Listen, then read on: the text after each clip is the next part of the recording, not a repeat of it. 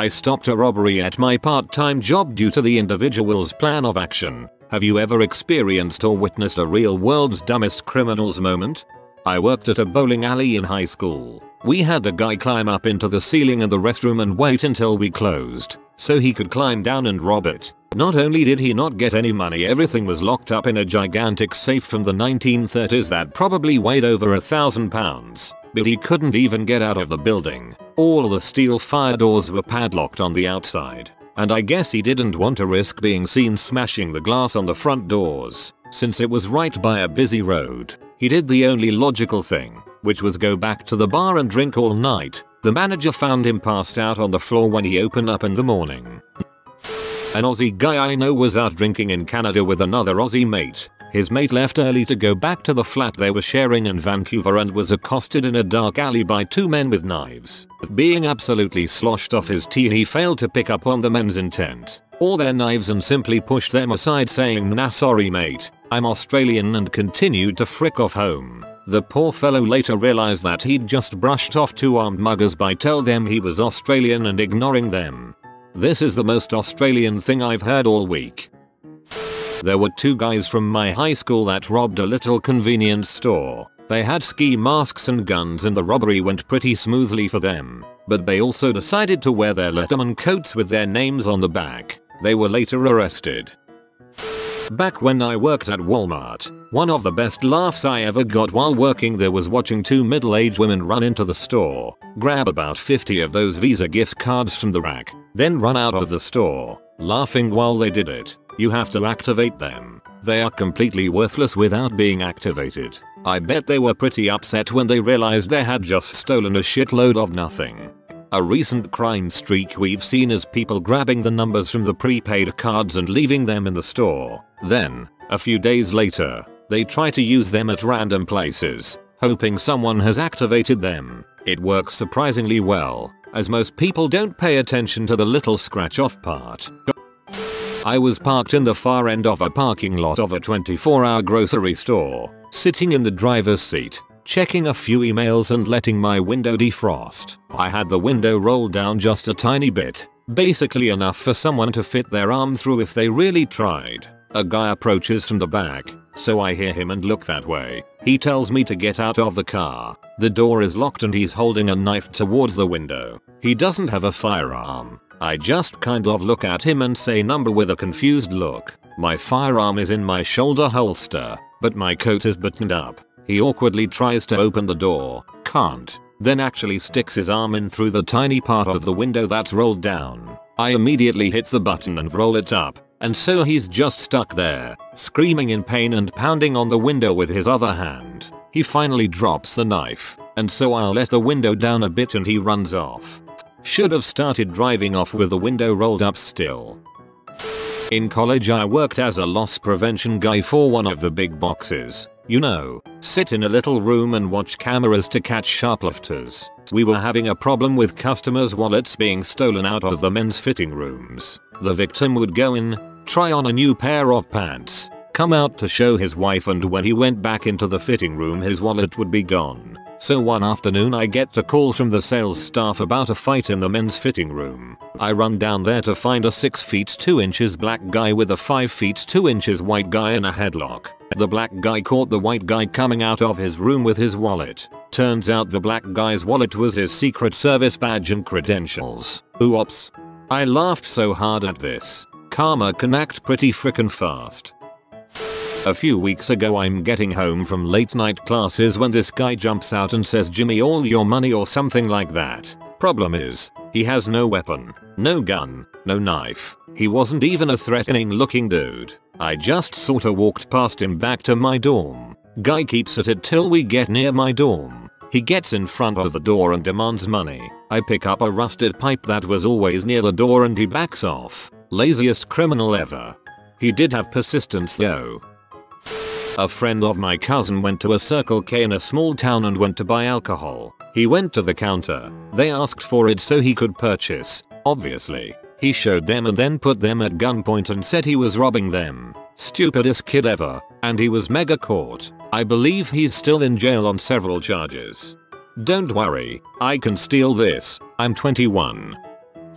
Not really a stupid criminal, more of a gentleman robber actually. I went out at like 2 in the morning to buy cigarettes. Tried a few shops but they were all closed. While walking home in sorrow I was accosted by a young man with a knife, who asked quite politely for all my money. I was a very poor backpacker at the time and the $50 in my pocket was pretty much the last of my money for the month. I showed the guy my empty wallet hoping he would leave it at that, but he noticed my bus pass and decided to take that instead. He then handed me 2 cigarettes and apologized for the inconvenience and walked away. In a state of semi-shock I realized that without my bus pass I had no way of getting the 5 AM bus to work. Dang Vancouver Transport Company, and expressed my frustration out loud. The guy came back and asked me what was wrong. After I explained, he handed me back my bus pass and said we've all got to make a living somehow. I didn't actually witness this, but I did witness the effects. One afternoon while trying to cook dinner, the power started acting funny. It wasn't a blackout, but more of a brownout, where power dimmed, and came back on, flickered, went out, came back on, dimmed, up and down for several minutes. Then eventually the power went out. It would come back on for a few minutes now and then, but it was more or less out for another hour or two. I found out a couple days later that some idiot tried to steal copper wire from some power station. The flickering of lights and such was him being cooked by several thousand volts. Idiot got killed trying to steal $100 worth of copper wire. A couple of people broke into my storage facility once. They cut through the fence and was going through units when they realized there was a camera mounted near them pointed right where they were standing. They panic, cover their faces up, and then decide to get rid of the camera. They climb up on something and start trying to tear the camera down. While doing this, there is nothing covering their faces anymore and they're literally staring into the lens of the camera no more than 3 feet away. Idiots similar to yours went through a storage facility we use. They cut the lock off our unit and several others in the same line, but didn't take anything. They only took some firearms stored in one unit. So, they got caught because they were the only ones who knew the firearms were stored there besides the renter. I once foiled a clever plan by an elderly man at the department store I used to work at. He had a blazer with countless hidden pockets and he was filling them with bottles of oil of Olay moisturizer. The loss prevention guy called me to help corner him. As he was leaving the door, he saw that I was looking at him and started to run. We ran after him and he looked back at us. That's where he fricked up. He tripped over his own feet and fell like a sack of potatoes. Most of the moisturizer bottles exploded and he was lubed neck to knee. He smelled fantastic though. Had a drunk guy try to steal a bottle of vodka we wouldn't sell him. He grabbed it off the poor cashier and ran for the door. Fairly standard tactic. What he did however was stop in the door to taunt us with his brilliant scheme. Literally turned in the door to stop and go woo and give us the finger. Whereupon he was hit in the chest by the security guard and Big Rab, the 6'5" guy who stocks the alcohol aisle. He managed to scramble away from them and down the car park ramp however. Real shame because our car park ends in a 15-foot high fence to stop people climbing over it onto the railway tracks on the other side. Utter fricking bellend. His girlfriend didn't even wait with him. She just bought her stuff and went. This just happened in my town. A man took a car, allegedly, since he hasn't been convicted, from an auto repair place after bashing apart the after hours key box. When police later found the car, they didn't have far to look. Inside the car was a McDonald's receipt and a receipt for the liquor store. Police simply went to both stores and got the video footage of the man going through the drive-thru and stopping at the liquor store in the stolen car. They needn't have bothered. Also inside the car was paperwork from the town's jail with the man's name on it. A man, allegedly, since he hasn't been convicted. It's late. I spent too much time trying to figure out why he was allegedly a man. Dude comes into my store, purchases an item with a $100 bill. I give him his change. He says that's not enough change and reaches across the counter, into the register drawer, to try to grab back the 100 he gave me. So I slam the drawer on his fingers. The end. Cha-ching mother, except my drawer won't close. This one actually happens a lot, but it happened to me one night several years ago during a graveyard shift. I was working alone on a Sunday night at a gas station. Now this wasn't a bad area, but it wasn't great either, so the GM figured that they didn't need 2 people watching the store. I disagreed with him, but I digress. I was in the back of the store mopping, doing my best to keep an eye out for people approaching the store so I could run back to the registers before they got inside. Anyway, I'm mopping when a van suddenly pulls up in reverse to the store, just as I started to put the mop aside. Literally no more than 2 seconds after this, the doors to the back open up and 2 dudes with sweaters tied around their heads jump out the back. They rush inside the store, yelling, run up to the counter and grab both of the teller machines. They rip out the power cords, run out of the store with their loot and jump into the back of the van. It speeds off and they hit the road. All of this happened in about 20 seconds, and I just stood there and watched it. What these idiots didn't realize is that the fricking machines are separate from the cash drawer for this very reason. They effectively made off with $0, but did me a favor because I didn't have to work for the next 2 days since the store couldn't operate until they got the new machines in. TLDR. Idiot thieves stole inconsequential registers thinking that they were getting the money in the drawer under the counters with them.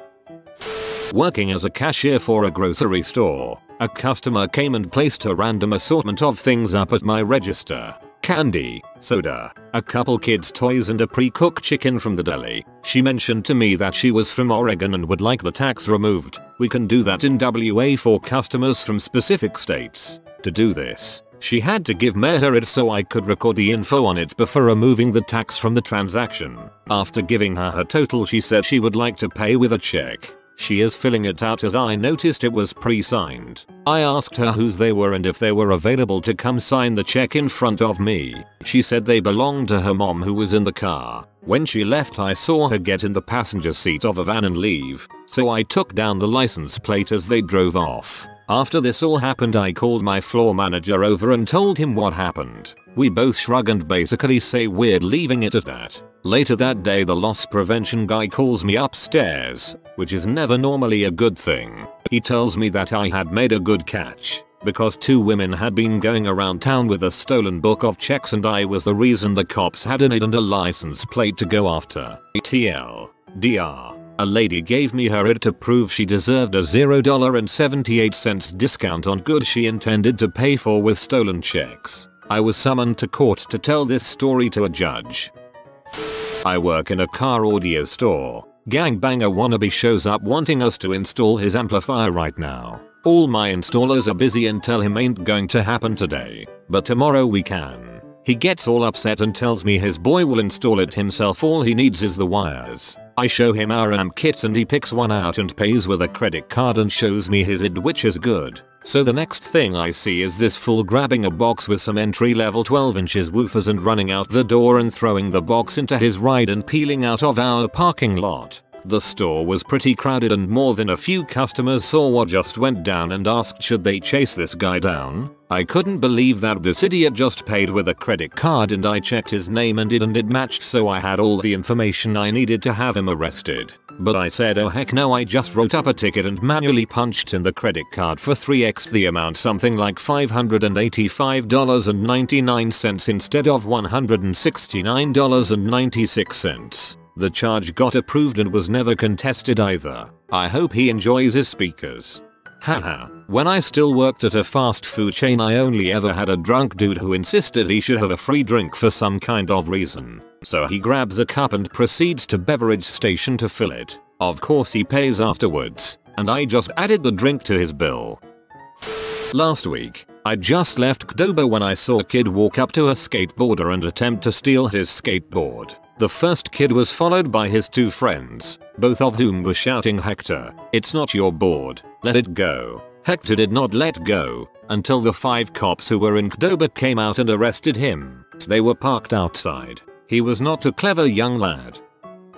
I work at my family's liquor store and we have a debit credit machine where we take the card, punch in our store ID, cashier ID, then amount, stick the card in and hand it back. This one fellow comes in and grabs a 6-pack from tea cooler and comes to the counter. He was the only other person in the store besides a random guy in a corner going through wine, so I rang the 6-pack and when I saw him grab it, He came up to the till and I asked him how he was doing and he said fine, and I told him his total as he was just pulling up to the till and he mumbled something and reached into his coat and pulled out a gun and placed it on the counter with the barrel, or whatever you call the part that it shoots from, facing me and slides it a few inches forward. Due to being used to people doing that with credit debit cards, I just stretched out and grabbed the gun with one hand in the debit machine and the other. He wasn't holding onto it very firmly, so I just pulled it away and I realized as soon as I grabbed it that it was a gun, not a credit card, so I froze with his gun in my hand and the debit machine in the other. We looked at each other and then he bolted, leaving the gun behind. I called my uncle and then the cops, who came and took a statement and after told me that the gun was empty, so I wasn't really in any real danger, but it's still one of the funniest things to ever happen to me.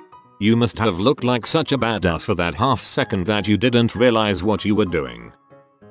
My dad was in a bank and some guy tries to rob the place. Dad notices the guy's gun and tells him to shoot him. The guy wouldn't do it after constant demand by my dad and left the place. He tried to rob the bank with a plastic gun. Easy way to save the day. Yeah, dad. Balls of steel.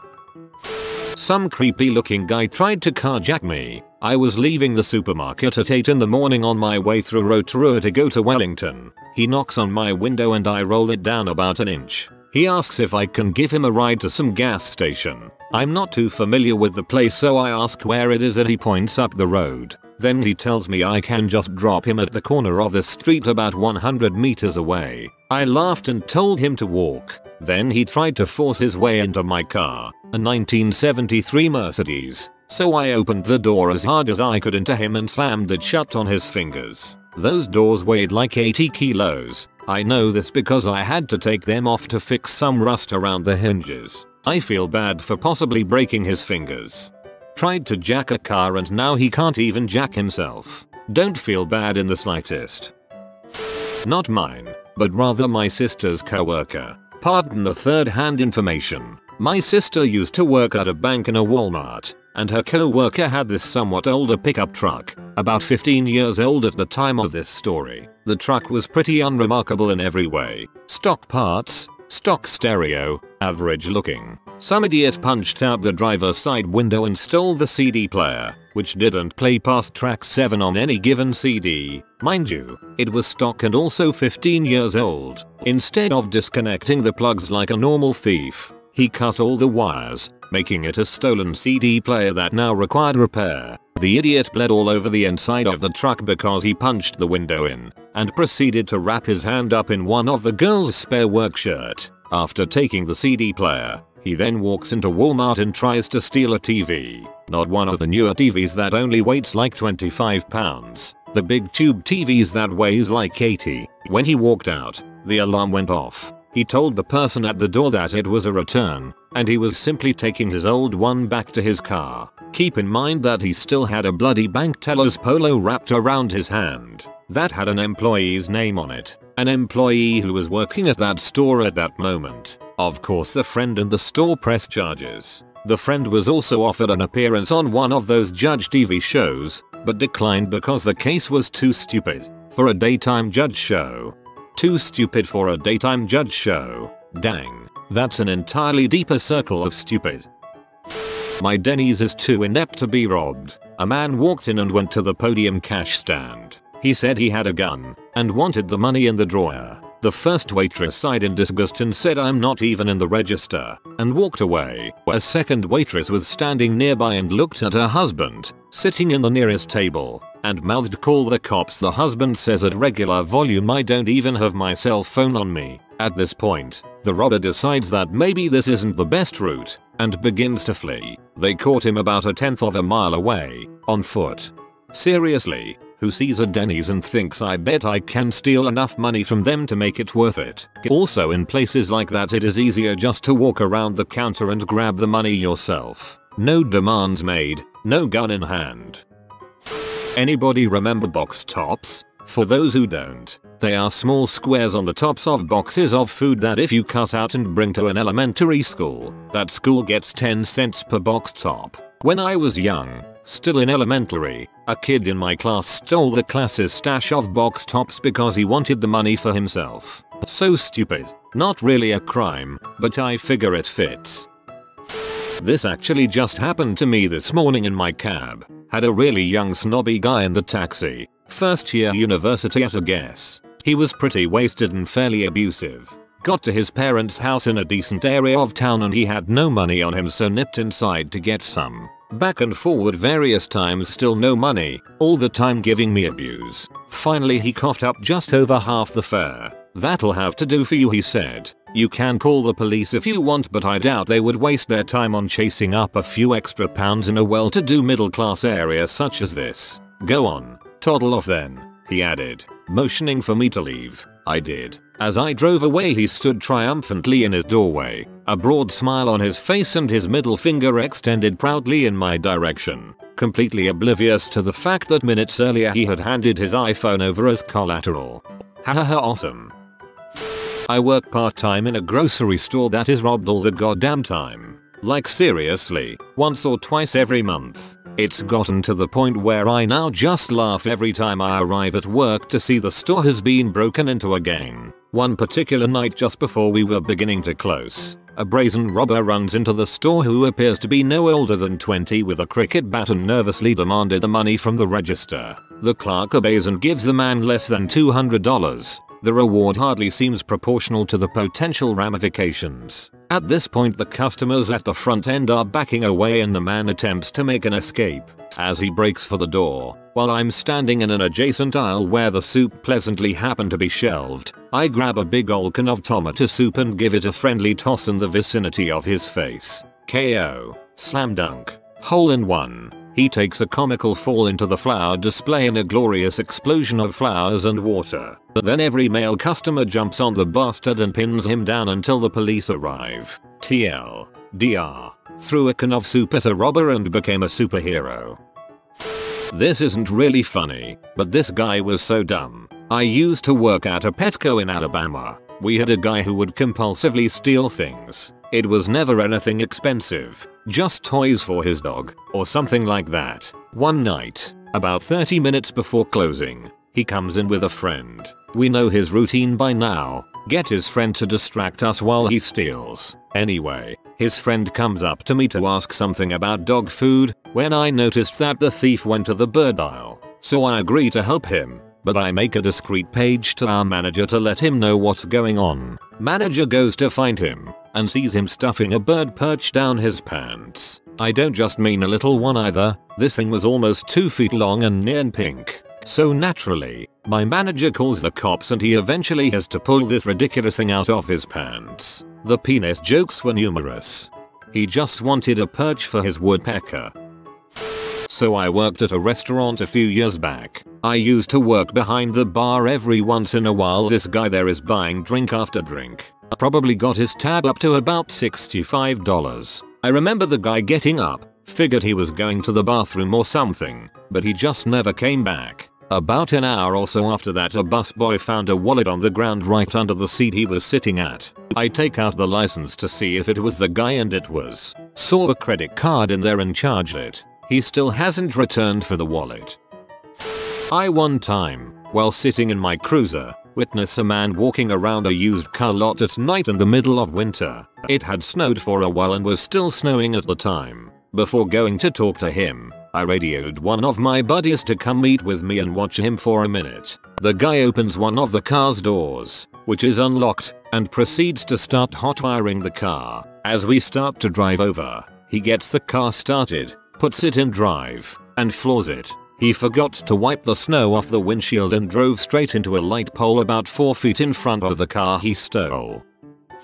Not my own story, but an acquaintance from years ago. He was working nights at a gas station convenience store, and had a group of usual customers who he got to know the comings and goings of. One man in particular was known to pretty much always wear the same clothes and stood out because he only had one eye and, being poor, wore a patch over the non-functioning eye. He came there every night to buy cigarettes, and also rented movies a couple of times per week. So, the store had his name and address. One night, old acquaintance was working at the station when patch man came in, but was wearing a large paper bag on his head. Employee: "Hey man, here for your usual smokes?" Patch: No, this is a freaking robbery. Employee, haha, good one. And proceeds to put this guy's cigarettes on the counter. Patch, I'm serious. Give me all the money in the drawer. Eventually, the guy figured out the robbery attempt was real, handed over the money, and then called the police when Patch man left.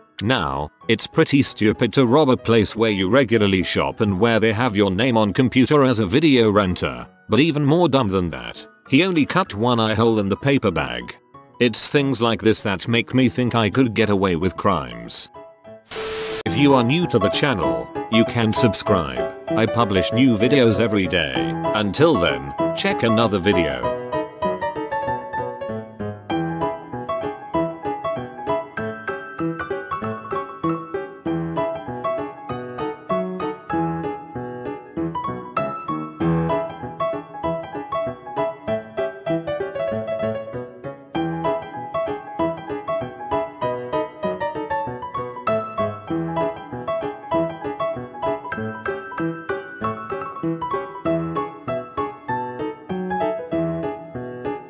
Bye for now.